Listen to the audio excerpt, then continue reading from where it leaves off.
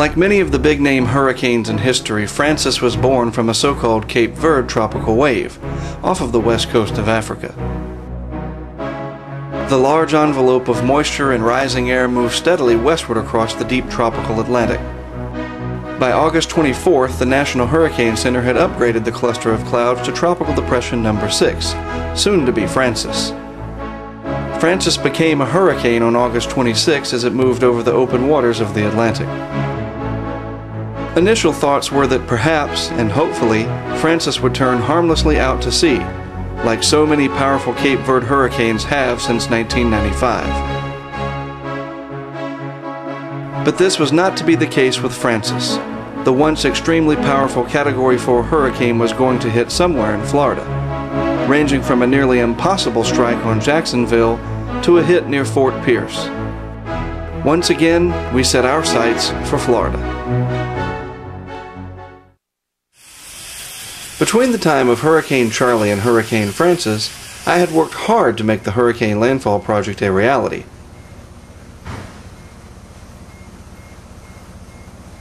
I took the venerable Isuzu rodeo to the local Mako paint shop.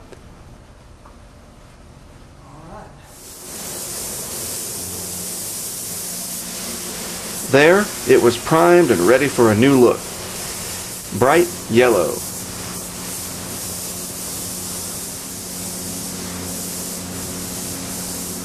This was to make it easier to spot the vehicle should we ever lose it, if you know what I mean.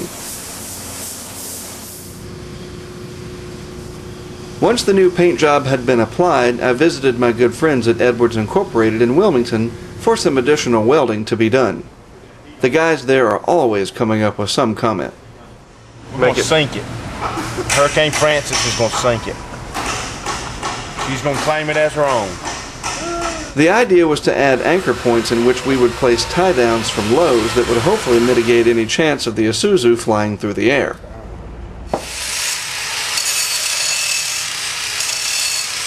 We also made the mini tower stronger so that the mast would hold up better in a powerful hurricane.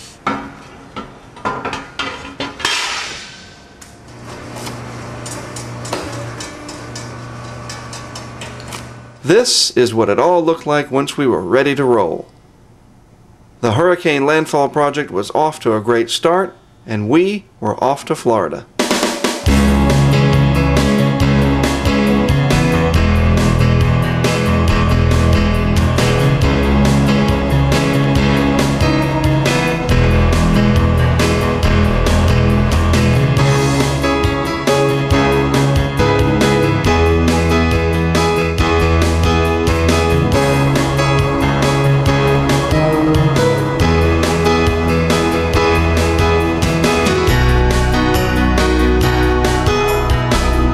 It is now Thursday, September 2nd, and we are heading for Daytona Beach for use as our base camp.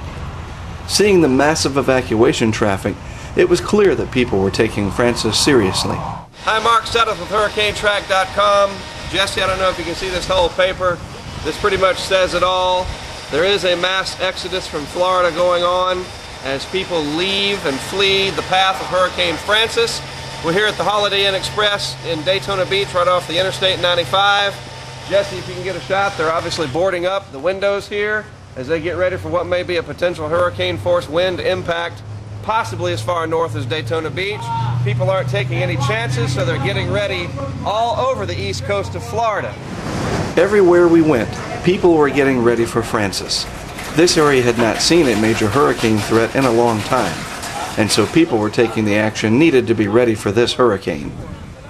After working with the media some, we visited the Lowe store in Ormond Beach for a few supplies.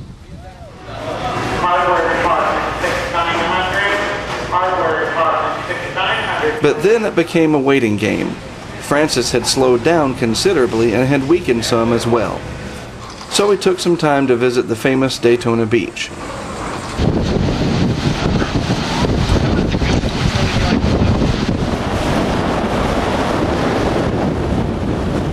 Francis had ruined the Labor Day weekend for folks in a good deal of Florida, but you would never have known that a hurricane was coming.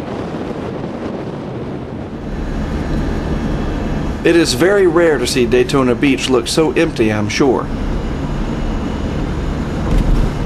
The coastal mecca looked deserted, and in fact it mostly was.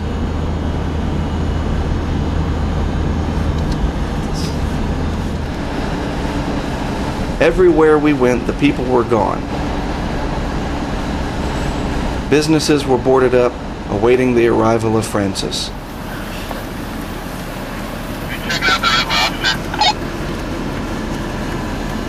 Hi, I'm Mark Sudduth with HurricaneTrack.com, coming to you from Daytona Beach, Florida, near the Interstate 95 off-ramp. We're not right down on the beach at Daytona Beach, but we are certainly, I guess this is the city limits. We're very close actually to the Daytona International Speedway, where they hold the Daytona 500, of course. It's kind of breezy here, not much rain to speak of yet, maybe a few drizzle drops here and there, nothing, no big deal certainly. As the hurricane gets closer, even though it's weakened down to 105 miles per hour, we'll see those rain bands move onshore, the wind will pick up, and of course the rain will start coming down in buckets, that's for sure.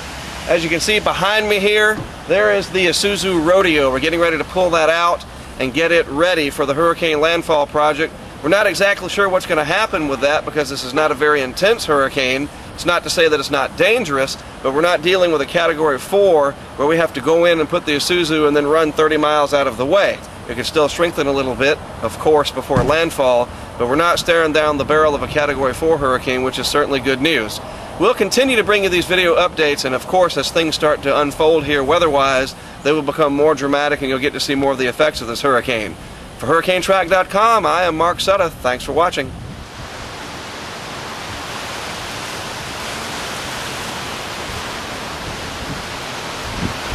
After one more night of waiting, the time had come to head south.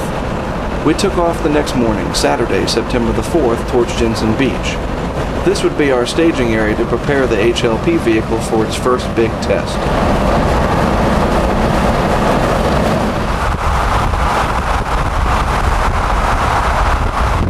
I-95 South was as empty as I have ever seen it. There was literally no traffic heading south, and why not?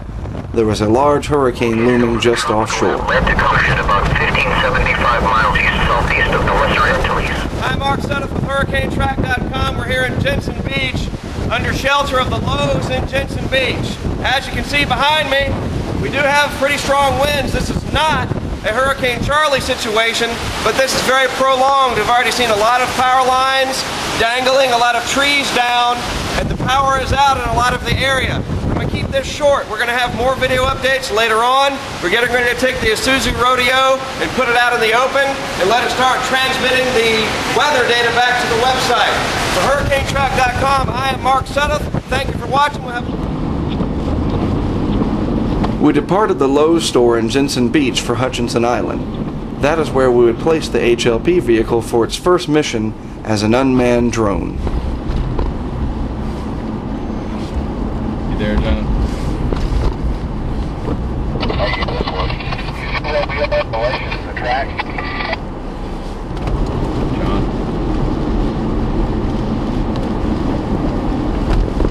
Already, Francis had done a number on the region. Trees, power lines, and stoplights were down in most of the area. We had to be careful with our drive out to the island.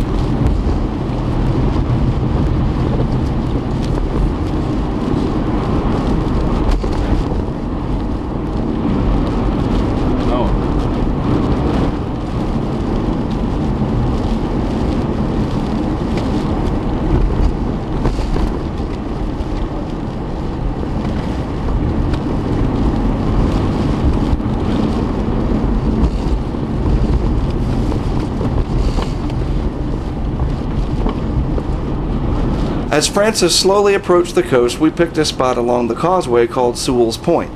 It was wide open for the most part and not near the ocean enough to be concerned about storm surge washing the HLP vehicle away. We're down on Jensen Beach. I guess this is actually Hutchinson Island.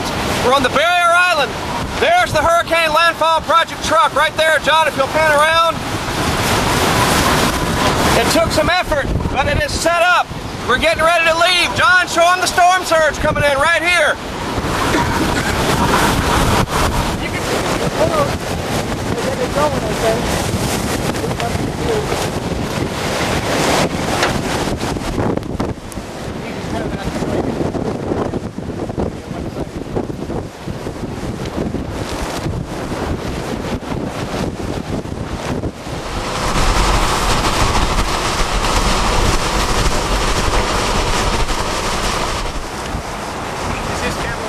Francis was not Charlie in that we were not expecting much over 100-mile-per-hour winds.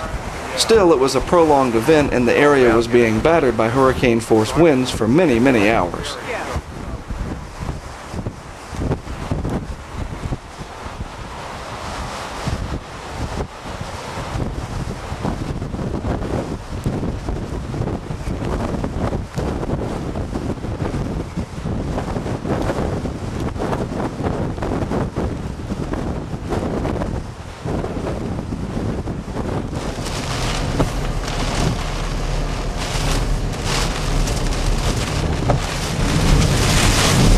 We know nothing's going to hit us.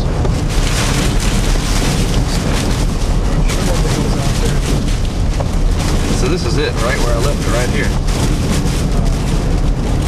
Right? One of the amazing things about our work is the fact that we can use the Sprint PCS network anywhere that they have coverage to make updates to the website. This is the only way that we can keep you caught up on what we're experiencing in the field.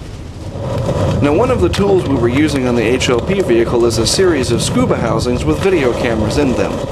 There is not much to see here, but the other cameras caught what action there was. Let's speed it up to cover several hours of Francis. You can see a little bit of water spilling in from the intracoastal waterway.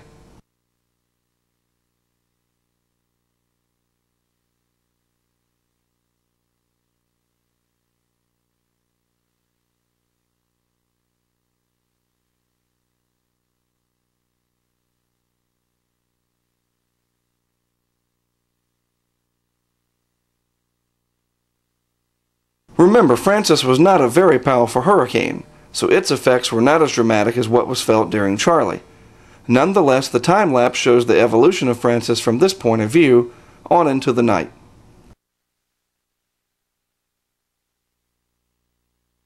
The other camera was aimed towards the intracoastal waterway, and it too lasted for several hours.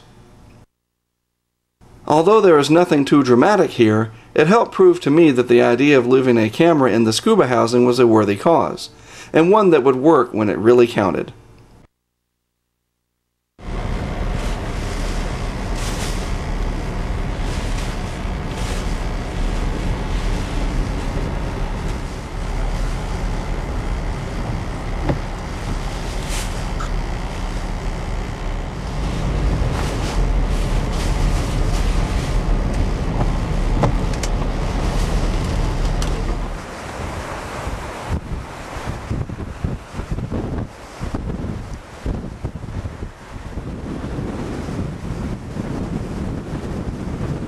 As the night wore on, the center of Francis edged closer and closer to the coast. I remained out on Hutchinson Island and monitored the HLP vehicle, while Jesse and John went inland to the St. Lucie County EOC.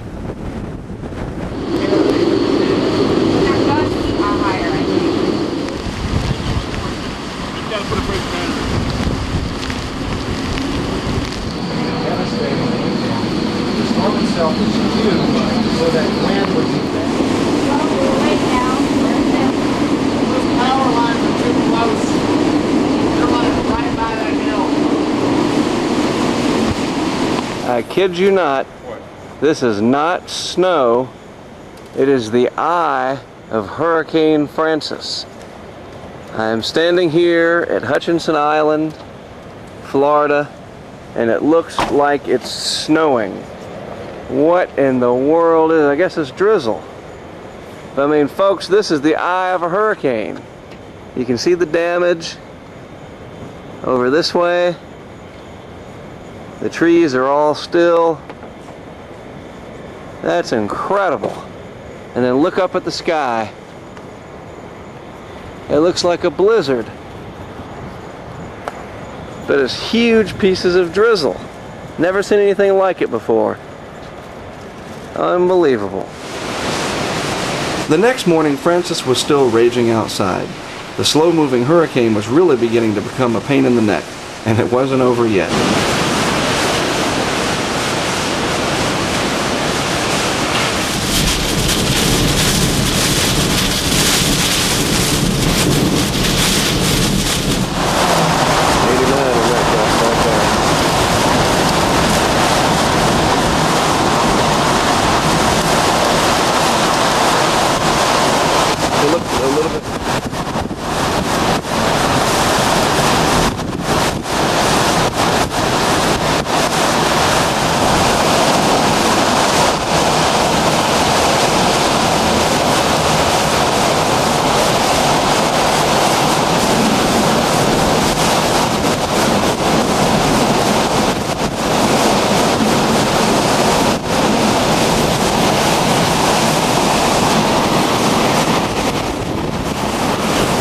The HLP vehicle had made it through the night without any problems. All of the data recording equipment functioned as it should have, and it passed the first test.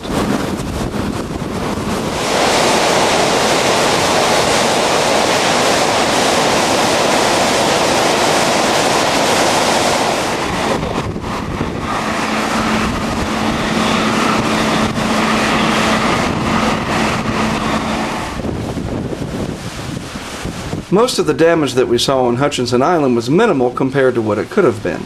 The problem was that the damage was widespread, throughout a great deal of south central Florida. We finally departed the area to head back north to Daytona Beach. Even though we were prepared with extra gasoline, it was not enough to get us back home. We can get under the shelter up here and take care of the gas we've got. Because I've got enough to get us a good ways up the interstate. As long as we just distribute it evenly, we'll be okay. Oh, okay. Yeah, approaches the island south of us, so we're in the outlaw. We're right in the north quadrant the whole time. Yeah, we got a little bit. Throughout the day of September the 5th, Francis continued to plague everything and everyone.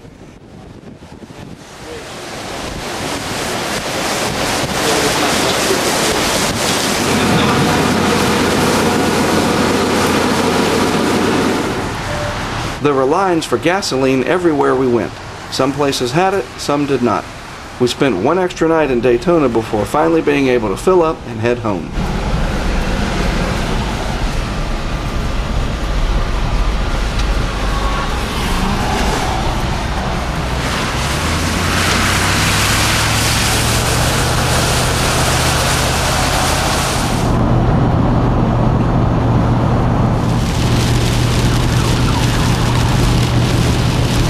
As we traveled back north up the interstate, we witnessed the reverse evacuation traffic coming back into Florida.